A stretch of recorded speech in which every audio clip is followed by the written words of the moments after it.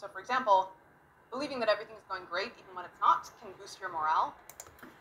Well, it's strategically useful if you're in a society of people who communicate and have these things in common, because a lot of the reality which we create is created by our own interactions with each other. Like me and the Ghanaians in the forest, we created a system, and we all had beliefs about it. I mean, my belief was that this was some crazy movie that I'd got myself into and couldn't get out of. And one of the girls from on the third last night, we met some Venezuelans, and one of the girls just gave me an analysis of the popularity of Barack Obama as the president of the United States. She said, the survey has been done. He's president number A1. I thought, fucking hell, this is a how the hell did this girl from Venezuela turn up here to preach Barack Obama's superior presidency to me?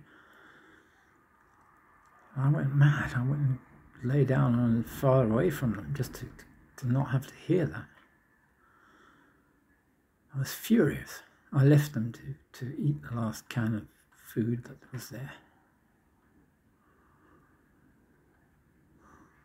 So, I mean, Barack, I'm sorry, but, all I hear from you is through bumper sticker on the Francis car. Well, that's enough. I mean, I trust you. Go for it. Psychologists call this the psychological immune system. Believing that you have various positive qualities even when you don't, like believing that you're, brave and trustworthy and virtuous and competent, can be a useful way to impress or persuade other people, right?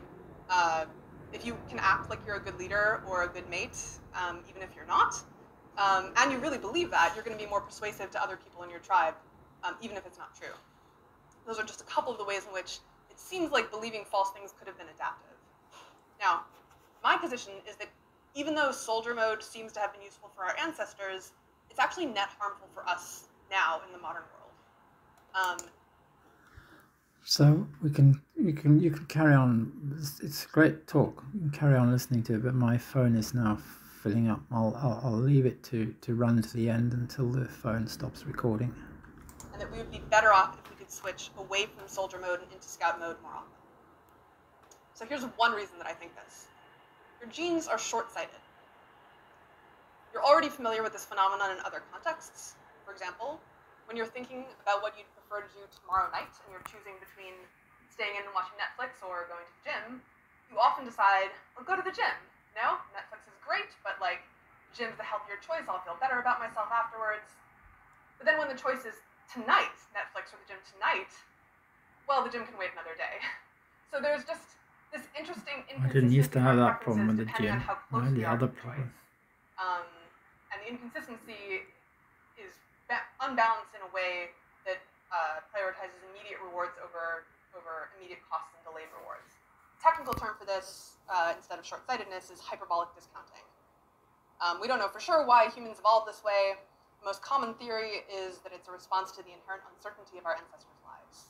When you could, a week from now, get eaten by a predator or die from the untreated infection, maybe it really was rational to eat dessert first and just consume all the resources you could instead of planning for the long term.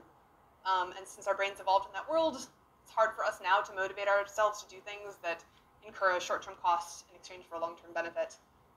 We don't know. That's a plausible story. But the existence of the phenomenon is pretty clear. And I think soldier mode fits the same pattern of short-term benefits in exchange for longer-term, bigger costs. So, for example, if you've ever been running late, and you have to call your friend or text your friend to say, sorry, I'm running late, I'll be there in blank minutes. You might notice that your brain really wants to fill in that blank with an optimistic number, because you just, your friend will be a little irritated if you say 25 minutes, so you kind of optimistically say 10 minutes, really believe you can make it in 10. But of course, this is a very short-term benefit.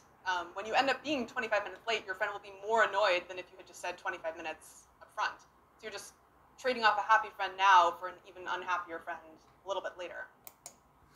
I don't know about all that stuff. But, yeah. Wow, Julia, God, I love you. God, I love you.